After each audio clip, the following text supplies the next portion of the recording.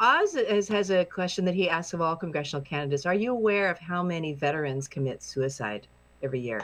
I believe it's every year or every day, because I think I got it down to the day, about Yeah. 22 veterans a day. Good. Okay. which is All right, Oz, does that pass? That's is that good. it? Oh, No, no, and no, then no. then Follow up. What do Ben, you want to do about that? I want to know. yeah. We don't get to move in the next. What do you want to do about that? Just a Okay. Well, number. damn. If we're going to pass any kind of military budget, we should be passing it to make sure that we have veteran benefits, that we have an ability to transition um, our veterans from battle to an appropriate and stable living conditions, getting them the adequate health care that they need, getting them the benefits that they deserve, because we owe them a debt of gratitude that right now is not being fulfilled. Absolutely. All right. Well said. Thank you. Next, Laura. Okay. Talk about being a Harvey hero. People Oh, want to hear about that. what's Oh, this? goodness.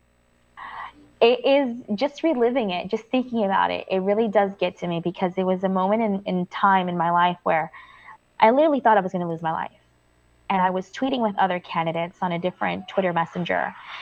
And I told them, if for some reason I do not make it out, promise me that you will do something about climate change. That night when it was happening, we knew we were going to get the dirty side of the storm, but we had no idea how many inches it was going to be. We thought maybe 20 something, maybe 15. But then reports started coming in that it would be somewhere around 52, 56 inches. Most of downtown starts to go underwater after 4 inches. Wow. So we flooded first. And when it happened, I was watching the water level rise in the street. And then it started going over our sidewalk. And then it started going up on our driveway, coming in through our garage. And our house sits up higher than most homes in our street. It was around 1:30, 1:40 in the morning when my neighbor down the street, she calls me, and I ask her, "Are you okay? Because if the water is in my garage, there's water everywhere in your home." She says, "There is. We need you to come and get us because the water's rising." So I told my husband without hesitation, "Get your boots on. We're going outside." And he says, "What's the matter?" I said, "They need our help. They need to get out." And we went, and we didn't go through the street or the sidewalk. We went as close to the homes as possible, because the water was already 3 feet high near the homes. Once I got to the street, to go across the street to go get my neighbor and her grandsons, and the neighbor to come over, the water was up to my ears. Now I'm 5'2", 5'3" with sneakers. The water was up to my ears. Wow. I was tippy-toeing in there. There was a current dragging me to the side as I was trying to stay stable and grab my neighbor's hand to pull her over to the other side of the street. Wow. I handed over her grandson, who was 2 or 3 years old. He was in a t-shirt and underwear, freezing cold. Handed him over to my husband, who put him in his rain jacket, covering him up. Told my husband, "Go take them to our home, and I will get her other grandson and his friend across the street." I crossed them over. We went back inside. I asked them, "Where's your grandpa? Is he going?" And he says, "No, he wants to stay." About 20, 30 minutes later, he calls, and the grandfather says, "I think I want to leave now. I want to go over there." And I already changed. We're already in dry clothes. You said too late. You missed the bus. And no, I said, "Hold up." I hung up the phone. I threw the phone to my husband. I said, "Here, catch." And he says, "Where are you going?" I ran out the door. I didn't even have time to answer. And when I got there, I thought he was already crossing over, and I couldn't find him. I kept calling his name. Wow. Couldn't find him. Went back home, and I said, "Did he make it back?" They said, "No, he didn't." I said, "Is he answering his phone?" They said, "He's not." I went back out, and this is walking about 4 houses down the block. And I start to panic, because I'm thinking, he probably got swept away. He probably is floating downstream. I don't know.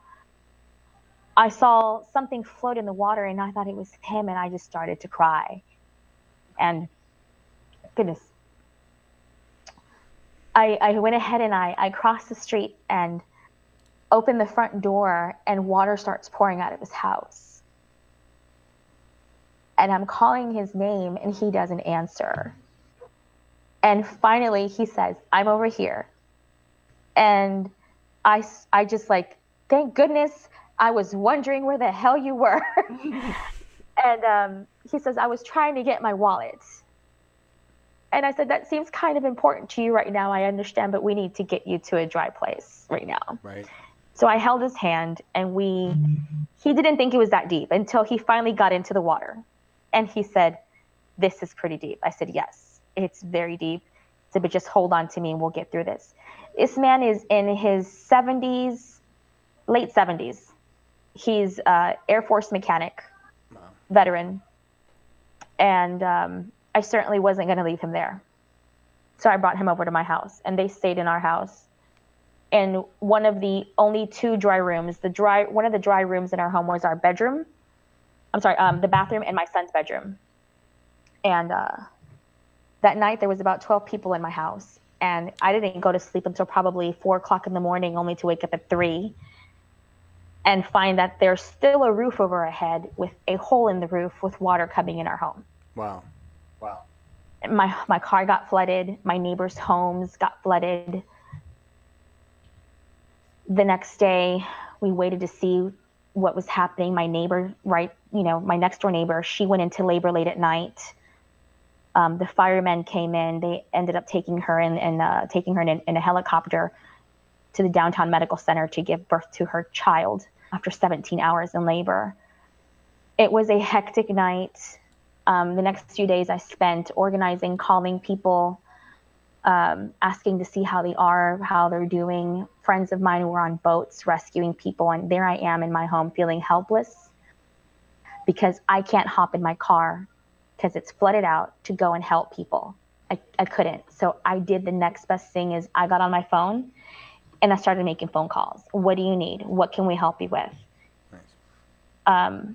My neighbors down the street went to their home. They had about 4 feet of water inside.